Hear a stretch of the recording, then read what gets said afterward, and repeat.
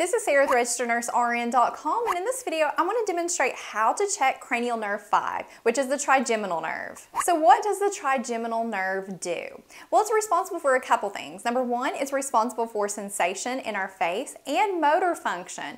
It allows us to bite down and chew food. So first we're going to test sensation, and to do this you're going to need a cotton ball and something with a sharp edge. An easy way to get something with a sharp edge is to take a cotton swab, cut it in half, and this will achieve that sharp edge for you. Now, whenever we're testing for sensation, we're testing 3 areas of the face where the trigeminal nerve branches off, and these include ophthalmic, maxillary, and mandibular regions. So first what we're going to do is we're going to have the patient close their eyes, and we're going to take our cotton ball and we're going to test bilaterally in those areas you just seen.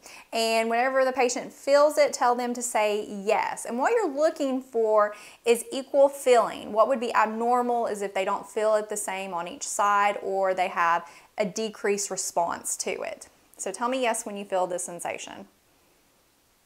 Yes. Yes. Yes. Yes. And because he has a beard, we're going to go in this area right here. We're not going to go over the hair. Yes. Yes. Okay, now we're going to take our sharp object and we're going to repeat the same way. Yes. Yes.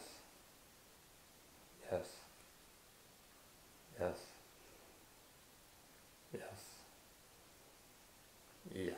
Okay, and lastly what we're going to do is we're going to test the patient's ability to differentiate between a soft touch and a sharp touch. So tell me if you feel sharp, just say sharp or soft, okay?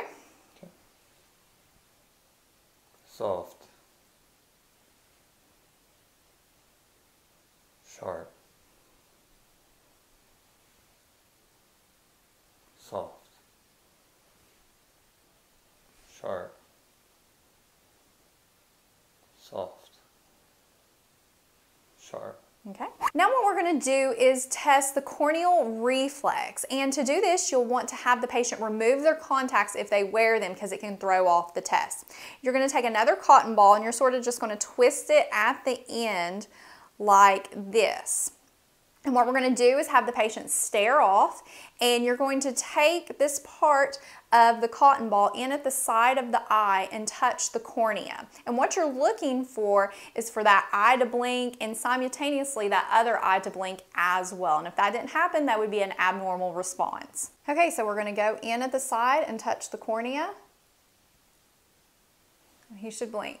Now we're going to test motor function, and what I want you to do is I want you to bite down for me. Okay, and what you want to do is take your hands and you're going to feel the masseter muscle and the temporal muscle. And you should feel a nice ball of muscle that is equal on both sides and the temporal muscle. And I feel that. An abnormal finding would be if it was unequal on each side or very small. Next, what you want to do is you want to see how well the patient can move their jaw against resistance. So I'm going to have you try to open up your jaw against my hand. That was very strong. An abnormal finding would be they couldn't do that at all. And then try to move from side to side. Okay, so that is how you test cranial nerve 5. Now be sure to check out my other videos on how you test the other cranial nerves. Thank you so much for watching, and don't forget to subscribe to our channel for more videos.